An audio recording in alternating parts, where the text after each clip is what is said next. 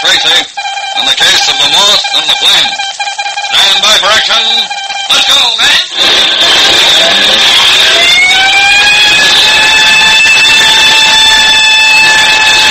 Yes, it's Dick Tracy, protector of law and order. Say, boys and girls, do you ever wonder what was on the other side of the moon? That's a funny question, but, well, if you haven't wondered, you might like to know that nobody has ever seen the other side. You see, the moon revolves around the Earth. But as it does, it always keeps the same half toward us. And this gives rise to some pretty important questions. For instance, what's the other side of the moon like? We know what one side is like. We see it through telescopes. But how about the other side? Are there mountains there and craters, or is it flat? Is there any life on the other side of the moon? The scientists are almost positive that there's no life there, but for knowledge of what it's really like, I guess they're going to have to wait until somebody sends up a rocket with a camera in it to circle the moon and photograph the other side. What a wonderful day that'll be when you get a rocket like that. Well, until that day, the secret of the moon will be kept. You'll never know what the other side is like. A secret about something we see every night, and yet which remains a mystery. It's a mystery because we just don't know what's on the other side. And now, Dick Tracy. Yesterday, Tracy and Patton stopped at a large warehouse fire to see if they could be of any help. The building that was in the process of being destroyed was owned by a firm of hardware jobbers known as the Black Marquette Corporation. This company, a shadily run outfit dealing in goods disposed of through illegal channels, had been faced with a federal investigation. And unknown to Tracy, they had decided to have the warehouse burned down to destroy any incriminating evidence. The burning itself was carried out by a gang of professional arsonists headed by a sinister character known as the Moth. However, during the burning, somebody apparently died as a body was found in the wreckage. Now, the next day, Tracy and Patton are going over the still-smoking ruins with Fire Chief Kelly. Have you come across anything unusual in your investigation, Chief Kelly? No, nothing yet, Tracy. I don't see how you can hope to find anything of interest here. There's hardly anything left to investigate. Yeah, the place is a total loss, all right. There's nothing left. Not even a sign of any merchandise in the warehouse. Would it have been logical for all the merchandise to have burned up, Chief? Almost anything could have burned up or melted if the fire was hot enough. Then I might add that this fire was certainly hot enough. In fact, that's one of the things that worries me about the whole thing. Well, fires are usually hot, Chief. Yes, I know, but it takes time for them to make that much headway. This building, you see, was equipped with a regulation sprinkler system. It was checked recently and found to be in good order. But sprinkling systems by themselves don't always put out fires, do they, Chief? No, very seldom, but they do retard the fire and create a lot of smoke, which causes it to be discovered sooner than otherwise. And yet no one saw this fire until it was completely out of control. Huh? And that's exactly my point, Tracy. Why? And don't forget there was a night watchman in the building. Why didn't he discover it? Oh, yes, him. I meant to ask you about him. Was that poor fellow that we found in the records really the night watchman? Well, according to the coroner's report, he was. Identification was difficult, though, as was the exact cause of death, Chief. Well, he probably fainted from smoke poisoning and was later pinned under from fallen timber. You know, the floors apparently fell in pretty quick. Yeah, but why didn't you have time to turn in some kind of an alarm? At least holler. You tell me. Chief Kelly, did I understand you to say last night that there had been several similar fires the last 2 weeks? That's right. 2 warehouses and a packing plant were completely destroyed by fires that had gotten out of control before being discovered. I see.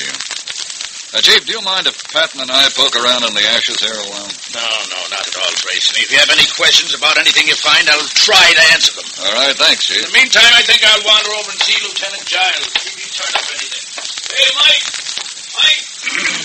Dick, you're up to something. Patrick, what makes you think of such a thing? I can always tell when those wheels inside your head begin to spin. All right, Pat, here it is, but it's not much more than a half-formed suspicion yet. Now, listen. In the first place, after what Chief Kelly said about his suspicions last night, I took the trouble of checking on the Black Marquette Corporation, which owned this building. Go on. It seems they were suspected of dealing in under-the-counter building materials. But the important point is they were about to be faced with a federal investigation of their business methods. And so you think they might have burned the building down to have destroyed any incriminating evidence? That's more than a possibility, Pat. Yeah, but my stars, Dick, if that night watchman died in a fire that was deliberately set, that would make it murder. That's just exactly what it would be, Pat. In fact, it was that angle that prompted me to look into the records of the Black Marquette Corporation. Yeah, but Tracy, supposing that something... Tracy, Pat, will you come over here a minute? Oh, sure, Chief. What's up? Hey, Tracy, I think we found exactly what we're looking for. Oh, what is it, Chief? Well, you see that pipe there? I mean, the one with the plug in it? Yes. Well, the point is, there shouldn't be a plug in it. That's the pipe that fed water to the main sprinkler system. Well. Yeah. Now, look. Someone sawed off the pipe, sawed it in half, and hammered this wooden block into it. Yeah, but wouldn't anyone figure that something as simple as this would be discovered? No. Because actually, it shouldn't have been discovered. You see, 99 times out of 100, the heat of the fire would have burned up the wooden plug and allowed the water to run out when it was too late to do any good. I'd be more than a little interested to know what the night watchman was doing while all this was going on. Yeah, you know, I've been thinking the very same thing, Tracy. You know, you may have more of a case on your hands than you bargained for. I'm afraid you're right there, Chief. Tell me, from your experience, would you say that this was the work of an expert? Very definitely, yes. I see.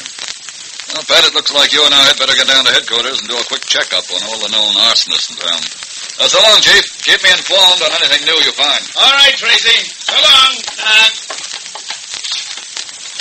Yeah, but Dick, I thought you suspected the owners themselves had burned the building down.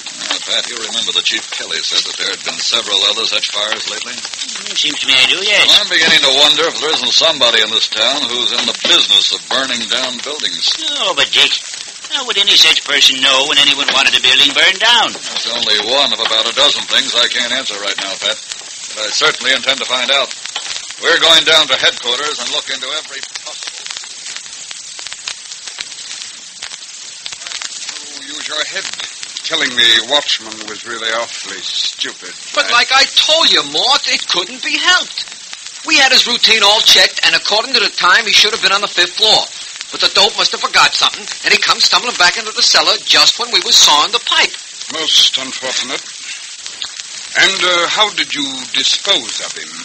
I trust nobody was thoughtless enough to shoot him. No, we didn't want to leave no bullet holes. Bernie tapped him with his sandbag. The fire did the rest. Well, I suppose that was making the best of an unfortunate situation, but this is the sort of mistake that could get us all into a lot of serious trouble. You know, Moth, I never can figure you. You wouldn't mind burning up a whole house full of people, but you don't like to sap a guy on the conch while you're doing it. Might I inquire how come? Of course you may inquire how come you put in, but I doubt if you'll understand it. Try me. The business of setting fires flash is a highly skilled and time-honored profession. It requires skill, imagination, artistry, and it is not to be confused with so gross a pastime as murder. Here. Huh? Flame, where'd you come from? What a way to greet me when I was about to compliment you on your scholarly dissertation. Cut it out. No, I really mean it. You grow positively lyrical on the subject of fire, like to the lark at break of day ascending. Hey, what's she trying to do, boss? Give you the bird? That's wonderful, Flash. I didn't know you had it in you. What do you mean? Did I say something funny? No. Look, Flame, Flash and I were having a business conversation. I know. I just happened accidentally to overhear it. It's too bad the night watchman had to be, quote, sapped on the conch, unquote. It's really too bad. What do you mean? I begin to detect the presence in this room of an unnecessary party. A fifth wheel, as it were. Flash, would you kindly blow? Now, look here. I don't take no orders from dames. Oh, well, in that case, we can discuss what I have to say tomorrow. Of course, it'll be much too late by then, but surely the Moth won't mind. All right, Flash. See you later. Sure, Moth, sure. If you want it that way. Your dame comes in and I got to start taking orders for the same thing.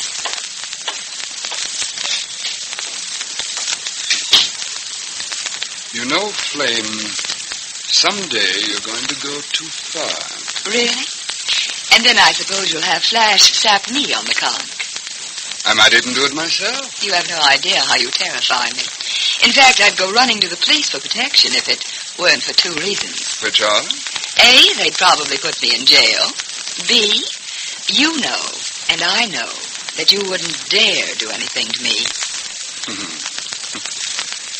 Must be wonderful to be so sure of oneself. It is.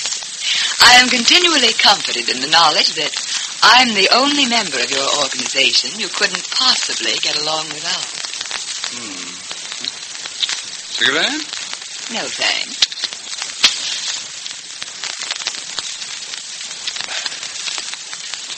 What did you want to talk to me about? That's better. Blackmar is pretty upset about the death of his night watchman in the fire. How do you know? I contrived to be invited to a little shindig that I knew Mr. Blackmar was attending. I knew there would be a lot of sympathetic questions asked him regarding the fire. Oh? There were. But the thing which was uppermost in Blackmar's mind, and to which he kept returning, was the unfortunate death of his night watchman. Well, it's easy enough to see what he's thinking of course. That if it's ever discovered that the fire was not accidental, he could be mixed up in a murder investigation. You don't think he has any idea that the watchman's death wasn't accidental? I doubt it. He's not very smart. And I noticed that. By the way, did you hear anything about his partner, Ket? But of course. Hepburn Ket is on a fishing trip somewhere in the West Indies. I guess Blackmar told the truth then. About what? That he was playing a lone hand when he hired us to burn down the warehouse. It looks that way. The flame? I think I'm going to have a little job for you tonight. In a moment, we'll return to Dick Tracy. But first, say, Tracy fans, do you want to hear a really pleasant show tomorrow night? Well, listen to the tales of Willie Piper. It moves along so smoothly and delightfully that you'll be surprised to find yourself completely absorbed in the story, not aware that your face is covered with a broad smile. 30 minutes pass just like that. You're left with a mellow, contented feeling. The hero of the show is Willie Piper, a well-intentioned youth who blunders his way through the darndest predicaments. He's married to a wonderful girl, and together they live in one half of a two-family house in a New England town. They live there with Willie's father-in-law, whose attitude is, quote, "Oh, you youngsters just go ahead and do what you want. Pretend I'm not here," end quote. But he is there, and there's no mistaking it. And if ever you need a good example of three making a crowd, just think of Willie's father-in-law. Treat yourself to some wholesome chuckles. Listen to the whimsical Willie Piper Show, and it's heard tomorrow night on most of these ABC stations. And don't miss those other great shows ABC has lined up for your entertainment. Every Wednesday night, the Paul Whiteman Show, the Pot of Gold, Bing Crosby, and the Henry Morgan Show. Now, back to Dick Tracy. Well, that completes the list of the known arsonists in town, and a sorry-looking crew they are, too. Patrick, I think we're on the wrong track. What we should be doing is investigating the owners of the Blackmar Ket Corporation and finding out if they have any known underworld connections. And indeed, there are underworld connections. But will it be possible to uncover them? Tune in tomorrow, same time, same station, for the Adventures of Dick Tracy, produced by Charles Powers. This is George Gunn speaking. Well, we've been doing a lot of gabbing recently about a Wednesday night show on ABC, a show you've probably heard many times, the Bing Crosby Show. But I wonder if you and your folks stay tuned to ABC on Wednesday nights for something new in the radio world. Henry Morgan and his zany, funny program. Not exactly trying to compare Crosby and Morgan. Guess you couldn't do that very well because their respective personalities and abilities are quite different, almost as different as their respective shows. But both guys and both shows are tops. Find out for yourself tomorrow night. Crosby and Morgan, Bing and Henry on most of these ABC stations. This is ABC, the American Broadcasting Company.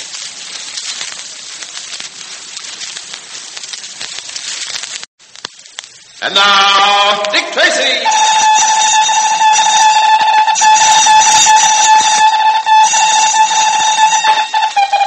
This is Dick Tracy in the case of the Moth and the Flame. Stand by for action. Let's go, man!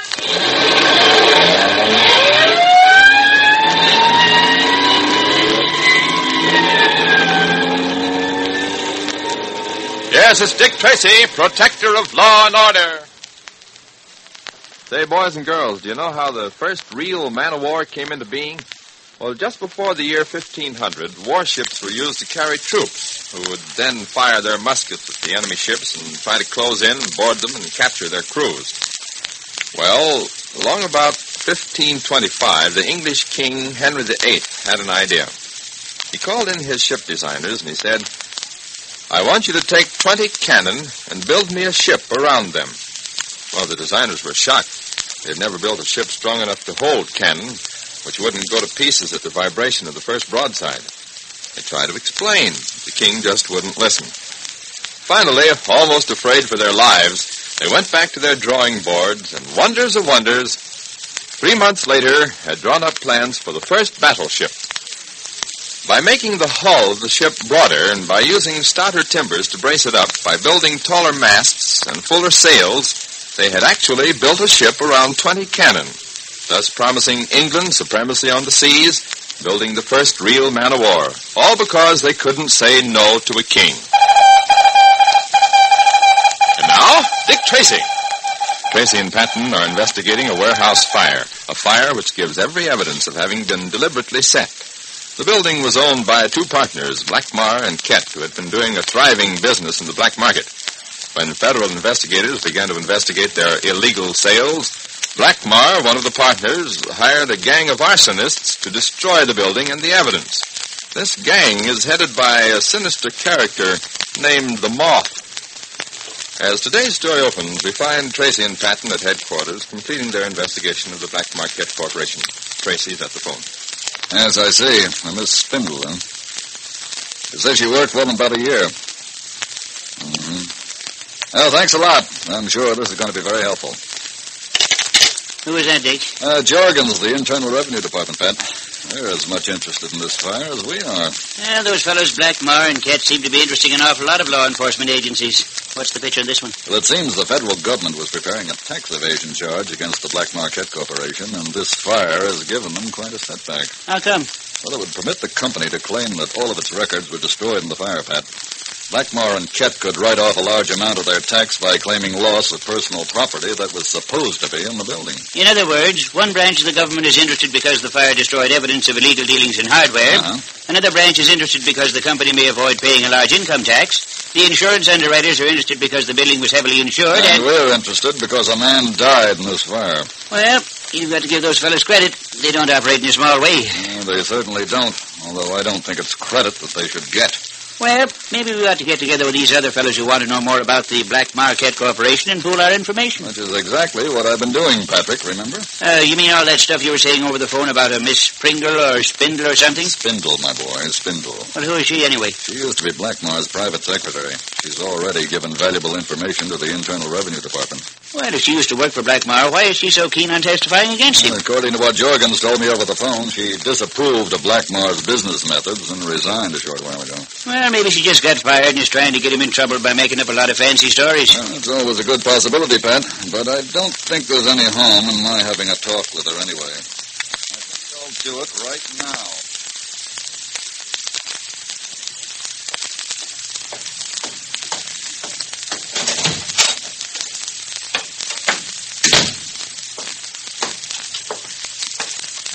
Well, if it isn't my old friend Cupie.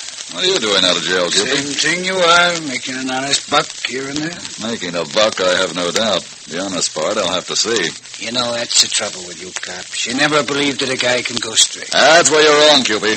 I don't give up on a man easily, but in some cases, my faith has become a little shaken, particularly after 10 or 12 convictions. But I never been convicted for nothing serious, just boyish pranks. Particularly those black market coupons you were counterfeiting. That was quite a prank, Cupie. I was framed. Anyway, that's all over. Straight and steady, that's me from now on. Well, I hope so. Give my regards to boys at the station. I won't be seeing them again. Maybe. Maybe not, Cupie. Well, let's see.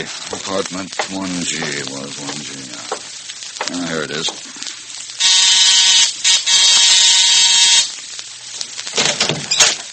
Yes? I'm Inspector Tracy from headquarters, madam. May I come in? I suppose so. Thank you. What did you want to see me about? Well, I'm checking up on the recent fire that destroyed the warehouse of the Black Marquette Corporation. I don't know anything about it. Yes, I'm sure of that, but I understand that you might be able to give us some facts that would help us get to the bottom of this case. I don't know anything. You gave very valuable information to the men from the Internal Revenue Department. I didn't. That is, it was all wrong. Now, look here, Miss Spindle. Has anyone threatened you? Of course not. You didn't by any chance just receive a visit from a man named Cupid, did you? Cupid? I never heard of a man named Cupid. Miss Spindle, I wonder if you realize that this case involves more than the burning of a building. It involves the death of a man. It involves murder. Murder?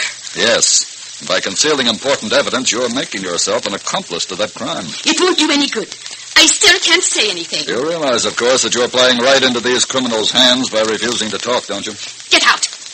I don't know anything. Get out. I don't know anything.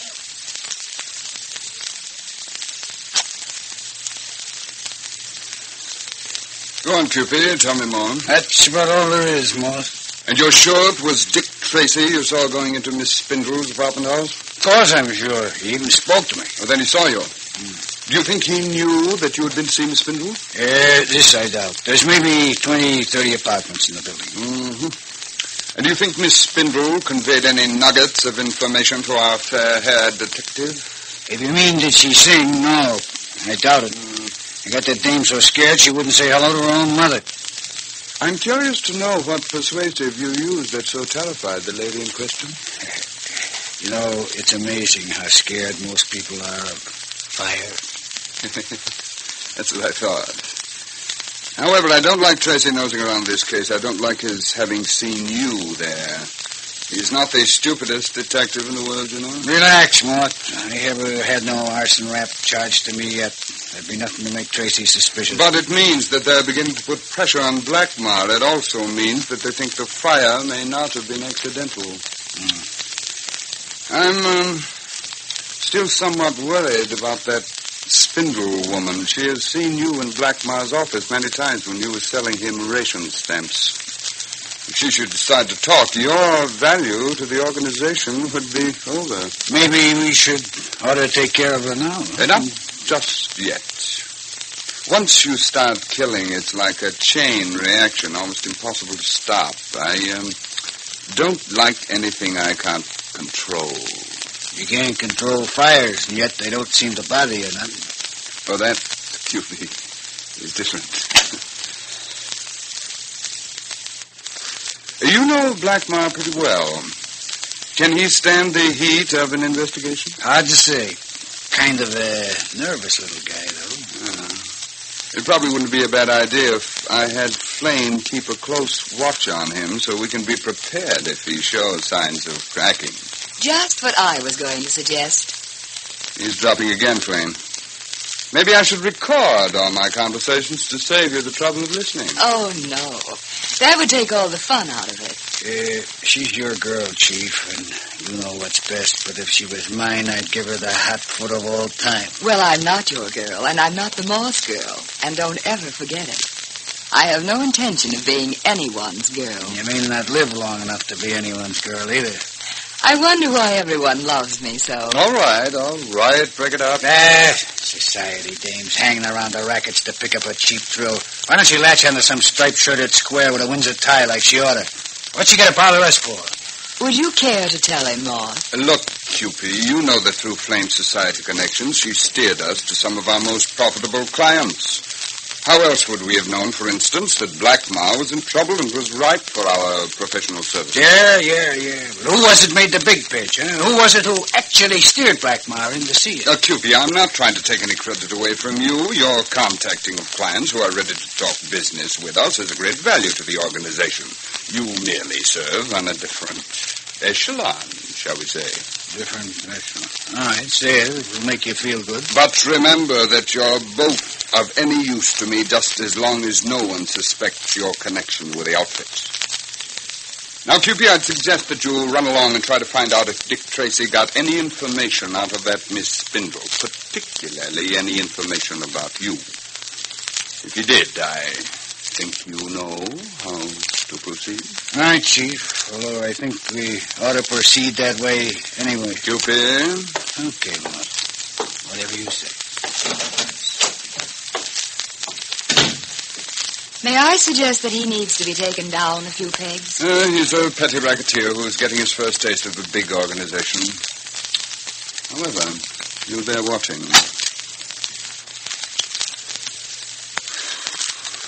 I've known a few men who offered a lady a cigarette first. I'm sorry. I keep forgetting that you're old enough to smoke. Yeah. Thanks. No, don't waste a match. I'll light it from yours. Now, what's all this about Blackmar? The local police seem to think the fire may not have been accidental. They've put Dick Tracy on the case. Is that bad? Not good, but the point is they're putting the heat on Blackmar, and I want to be sure he can take it. Do you think you can find out what his plans are? I also am rather persuasive along my lines. Yes, so I've noticed. What do you plan on doing? This.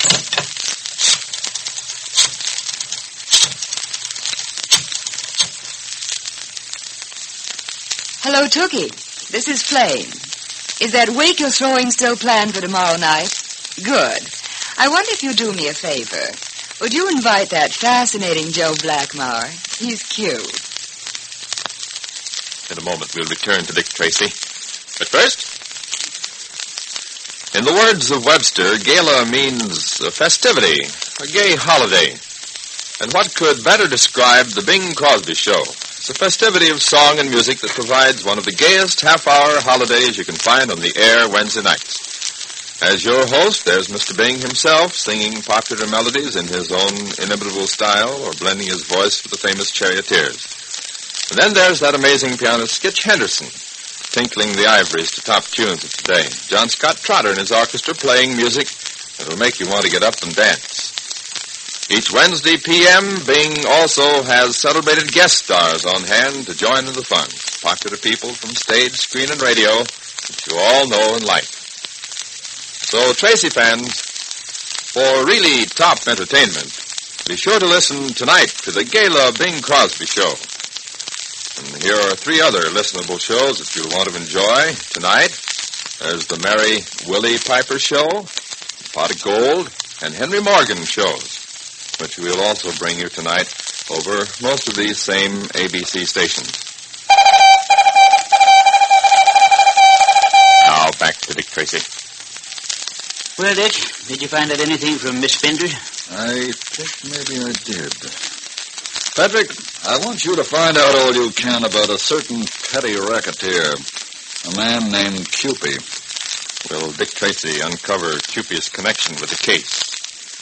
Tune in tomorrow, same time, same station, for The Adventures of Dick Tracy, written for radio by John Ray. This is George Gunn speaking. Well, Tracy fans, if you want to hear some really good arguments where the debaters know what they're talking about, listen to America's Town Meeting of the Air tomorrow night. Famed experts speak on both sides of important national and international issues. Naturally, a person talking for one side forgets to mention a few facts that might weaken his argument. But on America's Town Meeting, there are experts on the other side, too, who make sure that you hear those facts. So, Tracy fans, if you'd like to try to understand today's problems, tune in to America's Town Meeting of the Air tomorrow night on most of these ABC stations. This is ABC, the American Broadcasting Company.